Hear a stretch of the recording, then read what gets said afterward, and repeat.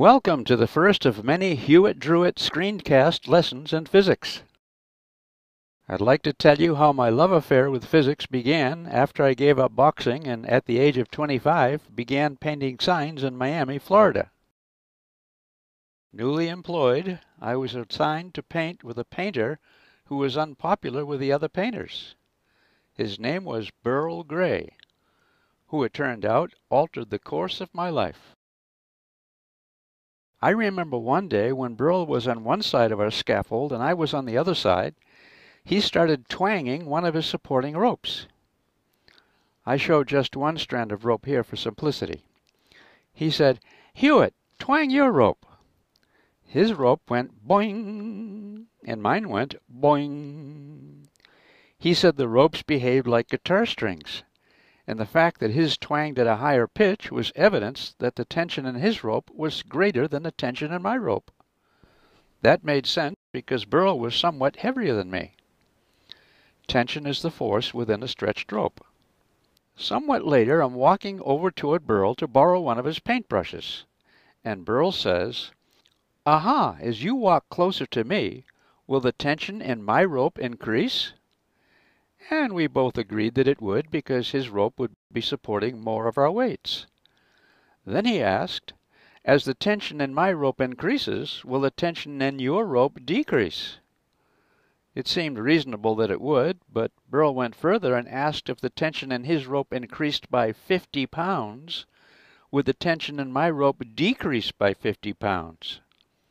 Or, going further, if his rope increased by 50.1 pounds, would my rope decrease by 50.1 pounds?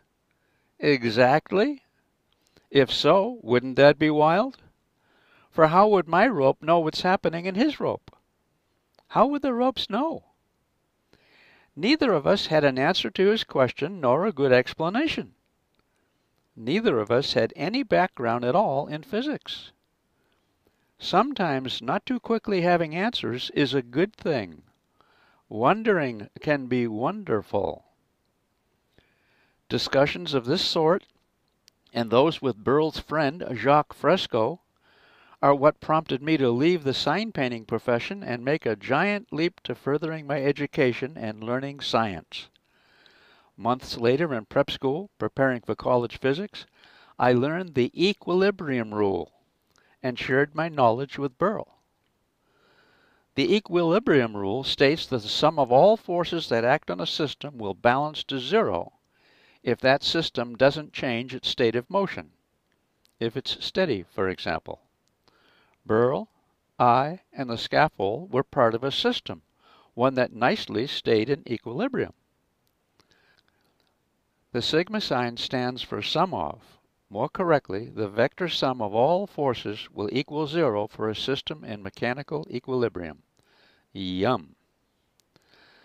I contacted Burl and explained the value of identifying the forces involved with our scaffold.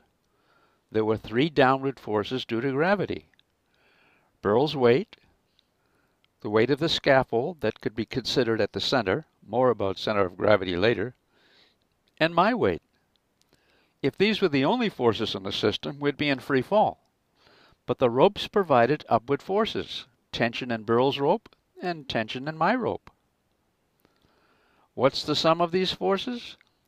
The equilibrium rule says that the downward forces are matched by upward forces.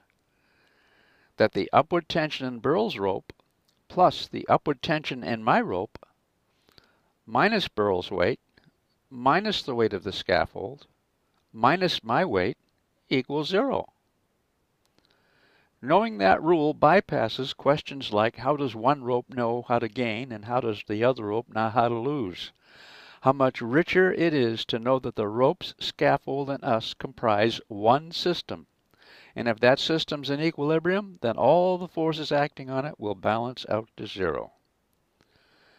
I later learned that the equilibrium rule is related to Newton's laws of motion. Learning these laws was learning the rules of nature, wonderful rules that make sense of the world. I want to leave you with a question. If Burl and I both stood at the far end of the scaffold and leaned outward a bit, so the opposite rope went limp, what would be the tension in our supporting rope?